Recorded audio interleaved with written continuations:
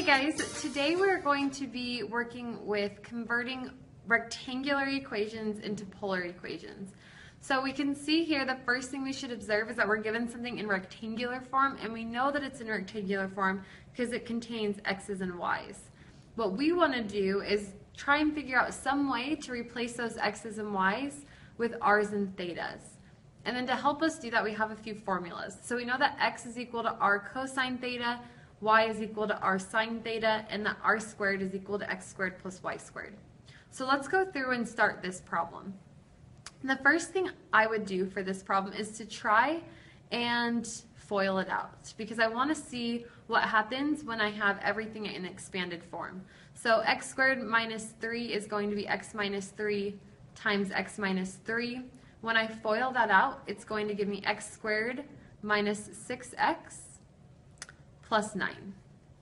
And then I'm going to be adding that to this one FOILed out. So y minus 2 times y minus 2 is going to give me y squared minus 4y plus 4. And that all is equal to 13. So I'm going to start manipulating and kind of moving things around, combining like terms. So x squared, I'm going to put that next to y squared because I can see that up here I have a formula that's x squared plus y squared. So x squared plus y squared minus 6x minus 4y, and then I have 9 and 4, so that's going to make 13, and this is all equal to 13.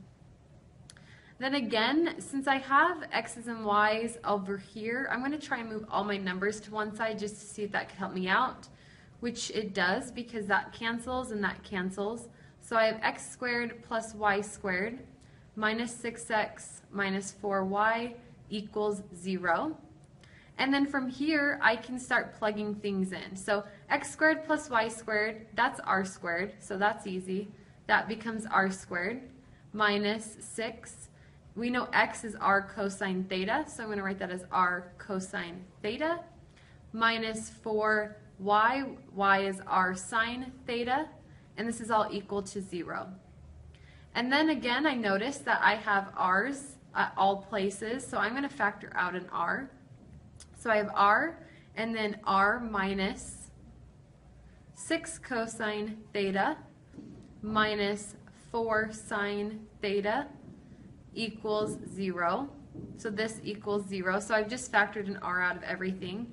And so now I have two equations. I have r equals 0, and then I have r minus 6 cosine theta minus 4 sine theta equals 0.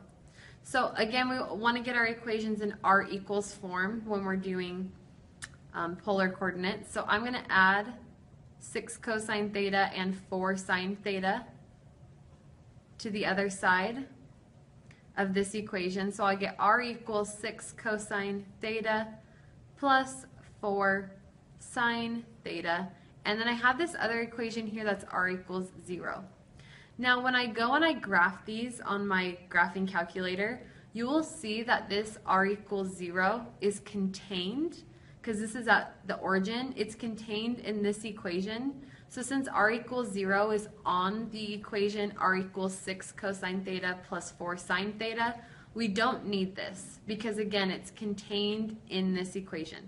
So that's it. We're done. We've learned how to convert a rectangular equation to a polar equation. If you guys have any questions, concerns, you're not understanding where my numbers came from, please make sure you leave that in the comments and I will do my very best to respond to you as soon as I can. I hope that this is helping you become better at polar coordinates. Make sure to subscribe if you want to get more information on polar coordinates. Thank you so much for watching. Thank you guys so much for watching my videos. If you want to get better at math, subscribe to my videos here. If you want more information on math, click on my website link here.